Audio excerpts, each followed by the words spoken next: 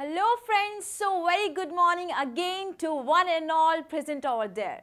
So I Varnika, welcome back you once again. We were learning about nothing but a beautiful topic, that is X-ray. Isn't it beautiful? Why? Because this is a ray which can penetrate through our body. Yes, of course. It can penetrate through any opaque objects. And it has a great importance in medical also. Why I am saying this? Because yes, if a doctor suggests you that your bone has been fractured, you have to do the X-ray of this bone. So that a ray will penetrate our body. Suppose this is my body and the ray will penetrate and it will detect all the defects that is present in my body. It will show on the screen what are the defects that I am having inside the bones. Alright. So there is a great use of X-ray and scientist Roentgen had found it accidentally. Alright. So we have introduced about X-ray in the previous session. This time we will learning about the X-ray spectra. As I have promised you that we will be starting the session with the topic X-ray spectra. But before beginning the class, I would like you all to take a quick revision of what we have done in the previous session. Alright. So first of all, what is an X-ray? I have told you that this process is just inverse of the photoelectric effect. We have begun our previous session with the same thing, that what is the inverse of photoelectric effect? Is the inverse possible? Yes, it was possible, where we have seen that kinetic energy of fast moving electron was partially or fully converted into the photon. Alright. In the case of photoelectric effect, we had just seen the opposite process, where the photon was getting released. Photon was just falling over the metal surface and electrons was releasing. This was just the opposite. And in the previous session, we had learnt about the properties of X-rays. And also we have learnt about the types of X-rays. That was soft X-rays and hard X-rays. What are the soft X-rays? The soft X-rays, the name given to the X-rays, a soft X-ray is given because they are having less penetrating power. And why less penetrating power? Because they are having less energy. Less energy, that means greater wavelength. So the order of wavelength of soft X-rays was 4 angstrom or above than that. Alright. Now if I talk about the hard X-rays. Hard X-rays, the name is clearly itself saying that this is hard in nature. That means it will be having high penetrating power. And now if I am saying that it is having high penetrating power, that means kinetic energy of the electrons would be very much greater comparative to soft X-rays. And if I am saying that kinetic energy of the electron is greater, that means frequency is greater. And since frequency is greater, so wavelength would be less, because frequency and wavelength are inversely proportional to each other. Alright. So this was all the topic that we have covered in the previous session, and now we will start with the X-ray spectra. Alright. So if I just talk about the X-ray spectra, there is something that we should learn before starting this very topic, that is X-ray spectra. If I speak about the frequency and wavelength of the X-rays that are generating, then what will be? We have learnt about the Coolidge X-ray tube in the previous class. The X-ray tube, I can just draw it again. Suppose here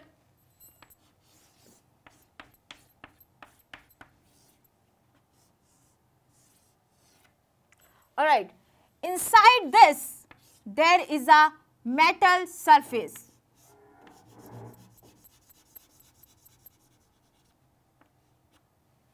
And here there will be a filament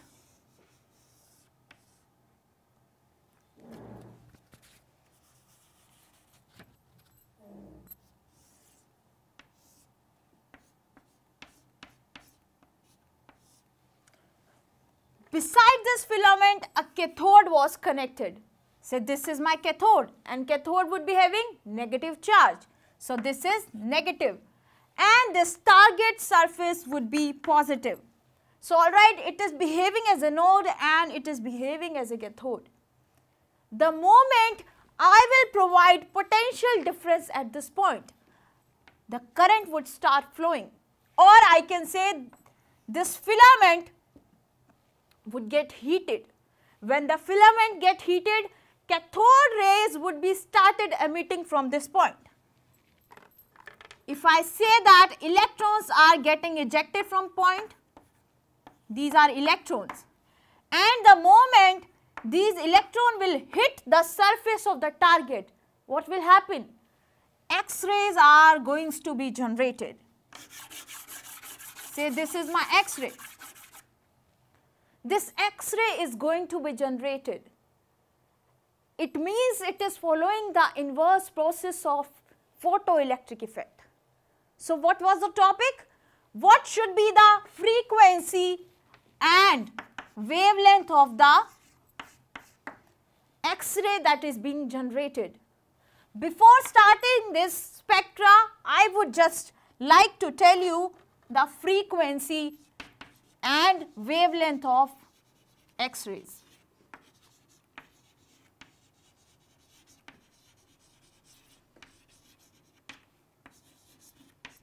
So first of all, we know that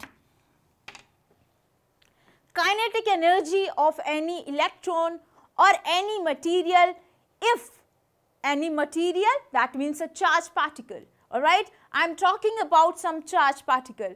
If the kinetic energy is existing in it, how will the kinetic energy is provided? Suppose if potential is applied at this point, so kinetic energy of the electrons that will be generating from this would be E into V, where V will be the potential difference that would be applied across this battery, that would be applied through this battery across this filament, and E will be the charge of electron. And also we know that kinetic energy equals to what? Half mv square. This is both the relation of kinetic energy, alright. Now one more thing, we had to talk about frequency and wavelength. We know that E equals to what? E equals to h nu. That means energy of the X-ray that is being emitted out of the target surface would be having h nu, where nu will be the frequency of the X-ray, nu will be the frequency, and say h is nothing but the Planck's constant. Alright. So now if I am saying that this is kinetic energy, this is kinetic energy, and this is also an energy. So can I compare these three with each other? Yes, definitely. So we are just going to do one thing. We will say that this kinetic energy, that means if a potential V is applied across the filament and target, then kinetic energy at that time would be equals to the nu max. That means if maximum potential is applied at that time, the current or the electron that would be flowing through it would be having the maximum number of electrons. Maximum the potential difference, maximum the electrons that would be ejecting out of the cathode. And so the intensity of X-ray would be more. If I am saying intensity of X-ray is more, that means the nu would be maximum at that point. Frequency of the X-ray will be maximum. Now I have got a relation that is EV equals to h nu max. And we are very much aware of one thing, that nu is inversely proportional to lambda. That means if frequency would be maximum, lambda would be minimum. So if nu is max, so lambda would be minimum. Alright. So if we have to find the value of frequency out of this formula, then we can say that nu max equals to E into capital V upon H. This is generated out of this formula. Alright. Now if I have to talk about the wavelength, that would be what? Nu equals to C by lambda. We know this formula. There is a relation between frequency and wavelength. So that is why this is the relation. Alright. So we have said that we know that nu equals to C by lambda. So what we are going to do? We will just put the value of this frequency into this equation. Suppose this is equation number 1 and this is equation number 2. So just put equation number 2 into 1.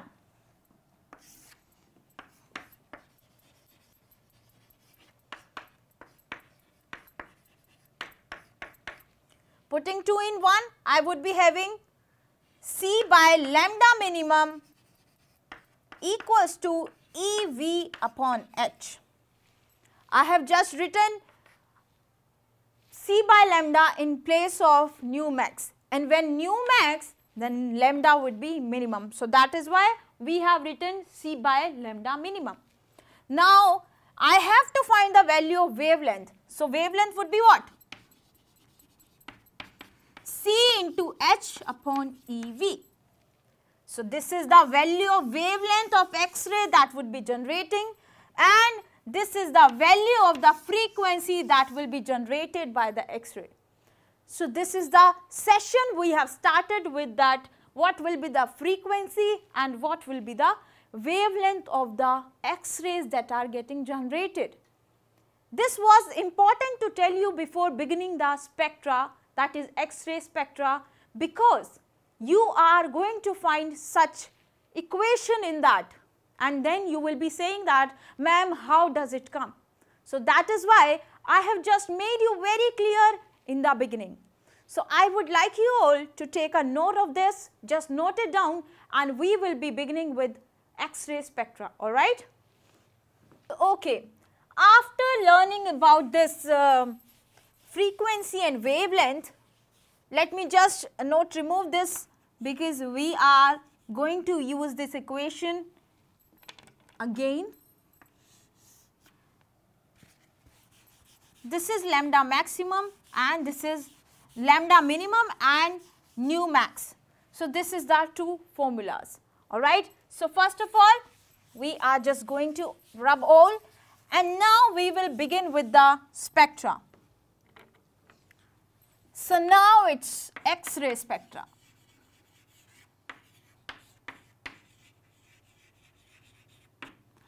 Okay. So there are, I can say there is a story, you can say, behind this. What is the story? Not a basic story, but a basic concept behind the production of X-rays. And what will be the story? The story is that whenever a fast moving electron will hit the target, and in the previous session I have made you very much clear that the target should be having high atomic number. Why? Because for the production of X-rays through our target, there should be characteristic property of the target that should be satisfied. Otherwise, there would be no X-rays. So first of all, if we are saying about spectra, then how does the spectra is originating? The basic story is that whenever the electron, fast moving electron, just penetrates the atom, at that time what happens? It just goes near to the nucleus. Suppose this is my nucleus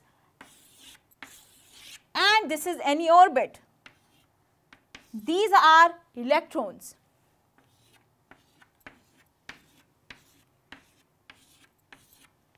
Okay? These yellow ones are the electrons that are revolving around this nucleus. Now, if I am talking about the fast moving electron that is coming to the target, if I am talking about the target, then the atom of the target I am talking about this time. X-ray is coming, and X-ray is what? The fast moving electron. So, the fast moving electron, when it will be coming, say this. So, at that time it can happen that it would be very close to the nucleus. It will be closing from very close to the nucleus. And nucleus is positively charged particle. X-ray is having fast moving electrons, that is negative charged particle. Then we know that positive and negative attracts each other. Alright. So, due to the Coulomb's law,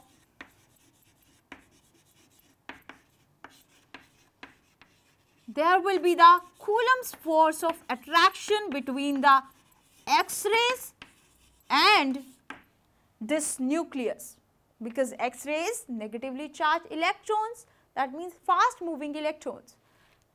And now if there is an attraction, the speed due to which it is coming, the speed with which this electron is coming will be started retarding. That means so slowly and slowly the speed would decrease, because the electron was just getting attracted by this nucleus, and it would happen that its speed would retarded.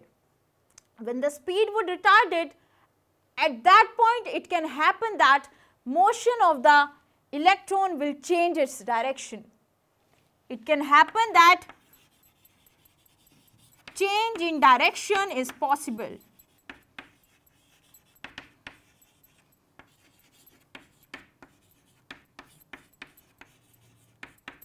So, this becomes the cause of X-rays. When I should not say that this is the X-ray that is coming. I just say that a fast moving electron is coming.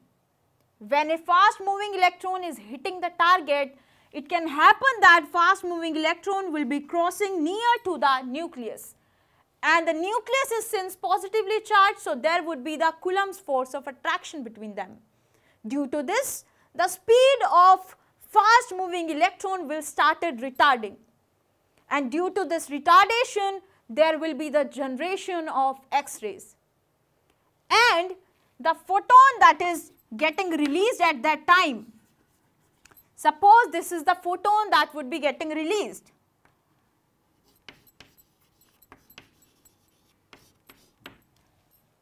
In case of photoelectric effect, we have seen that a photon will fall on the surface. Just see this side. This was the case of photoelectric effect. Photon is falling over the surface. Suppose this is any metal surface.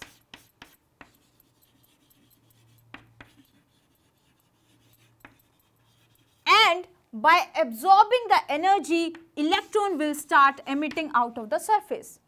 So, this was the concept of photoelectric surface. But in case of X-ray, I would say that suppose this is the metal surface or this is any target.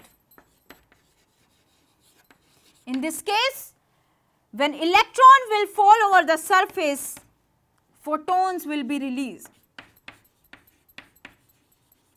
This is the case of X-ray. Now, since photon is released, so we cannot say that there will be one particular wavelength associated with it. In that case, this photon would be having number of wavelengths inside it. That would be composed of number of wavelengths. And if I have to find the discrete wavelengths, we can say that a spectrum is formed out of it. If I am saying that there is number of wavelengths present inside the photon or the X-ray, you can say. So, that means there will be the continuous spectrum.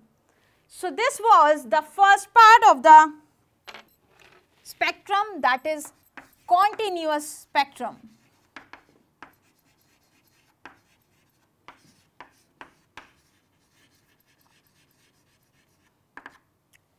Alright.